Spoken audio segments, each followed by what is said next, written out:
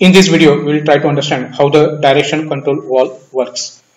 The function of direction control valve is to direct the flow of working fluid to the various places in the system. The direction control valve can be one-way valve, that is check valve, or shuttle valve, or two-way direction control valve, three-way and four-way direction control valve. Each of these particular valves can be operated either manually, mechanically, electrically, or by some pilot arrangement. Let us try to understand the working of the first valve, that is two-way, two-position direction control valve as shown over here. So it is having the valve body spool with spool rod. The ports P and A, they are shown over here. The fluid enters the port P, and for the given position of the spool, the flow will take place from P to A as shown over here. And on the symbol also we can show this. So from port P to port A, the flow is taking place, that is indicated by this left envelope mode of the symbol. Now when this spool is operated in such a way that it moves towards the right, then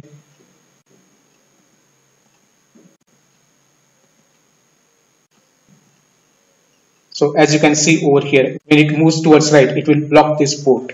So the fluid cannot enter from, the flow can't take place from port P to port A. So it is a block position. So that is indicated over here. So port P and A, they are blocked. So in this way, two-way, two-position direction control valve works. The two-way stands for port P and A. So, and the two positions are this particular left envelope and this right envelope mode. So in the left envelope mode, as we have already seen, the flow is taking place from P to A, whereas in case of the right envelope mode, the ports, both these ports, that is pump port or pressure port and the cylinder port A, both are blocked. So there are two ways, P and A, and two position left and right envelope mode.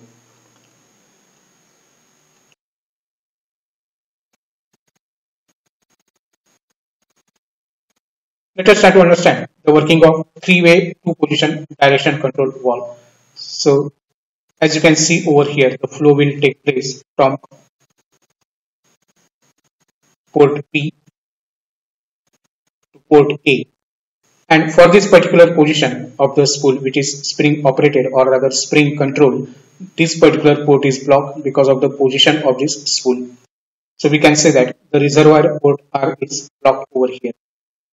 So that is indicated on this symbol. So as you can see over here, the flow will take place from P to A, that is indicated by this arrow from P to A, whereas the reservoir port R is blocked. So that is indicated by this block position. So from P to A and R is blocked. Now if we operate or if we move this spool manually or electrically towards right, then it will compress this spring, and what will happen, that we'll see in the next position. Now as indicated over here, this is the symbol for manually operated and spring control direction control valve. So when we operate this spool towards right, then the spring will get compressed and the position of this spool is such that this port is blocked. So now the flow can take place from port A to the port R, whereas the pump port P is blocked over here, and that is indicated on this symbol also. So as you can see over here, the flow is taking place from A to R, that is indicated by this arrow over here, whereas the port P is blocked.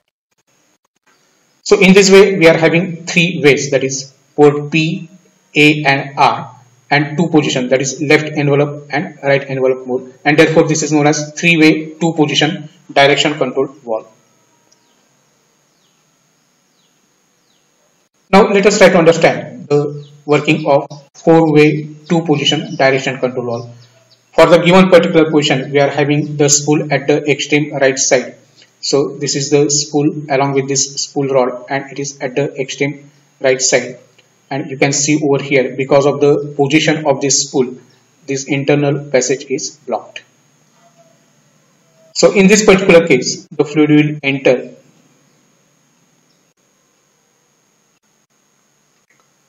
from pump port or pressure port P, and the flow will take place from P towards cylinder port, that is A.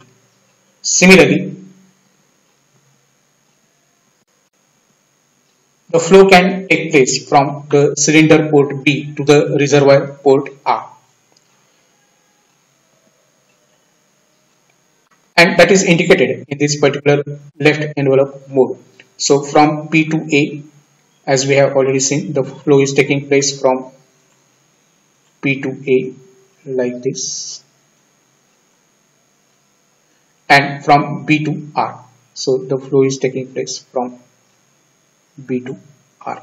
So that is indicated over here in the left envelope mode. And again, this is manually operated spring control direction control valve. So it is having four ports, that is P, A, B and R. Therefore it is the four-way. And there are two positions, that is the left envelope and right envelope mode. So let us see what will happen when we push this in the towards left, this particular spool.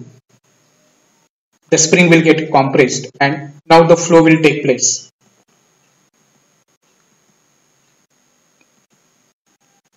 So through this internal passage, the flow is taking place from A.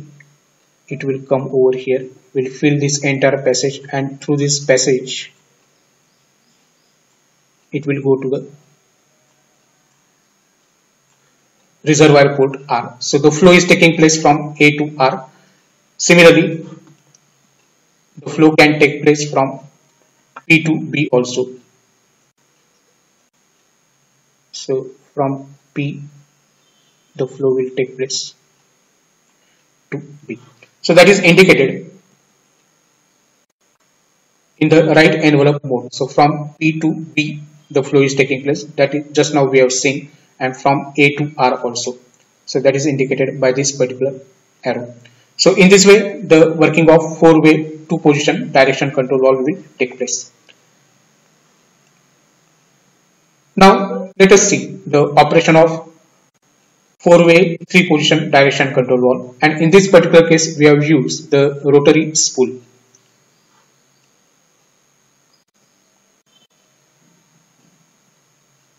As you can see over here, the flow is taking place from port P.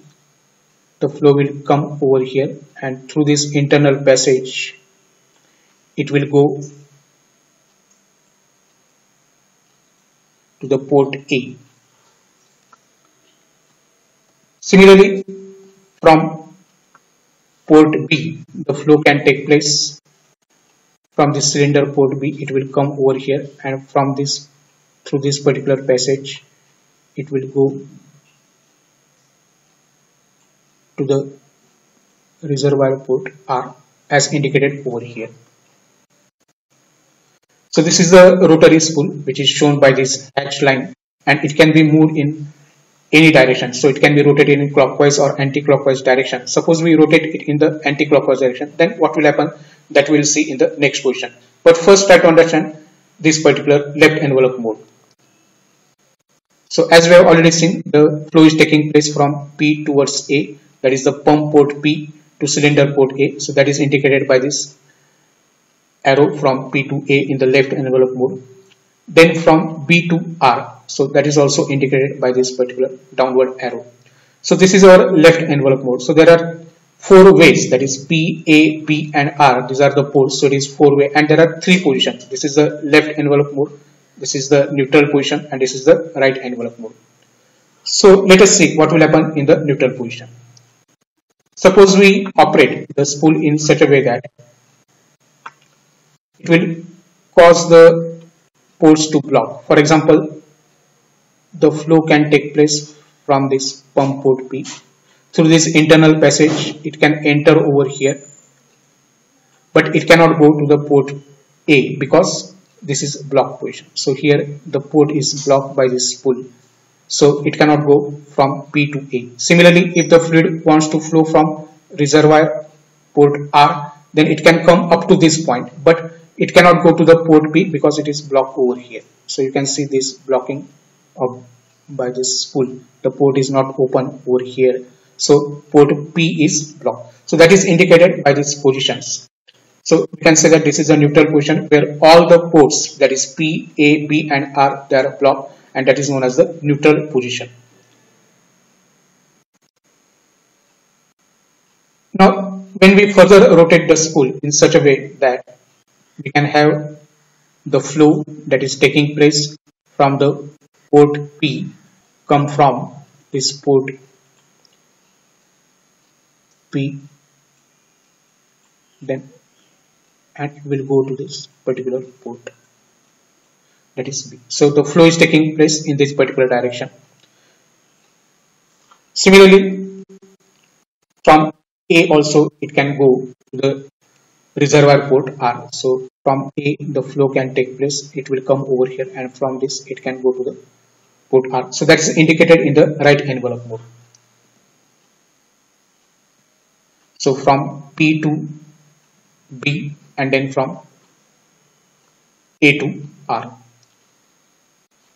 So in this way, 4-way 3-position direction control valve also works.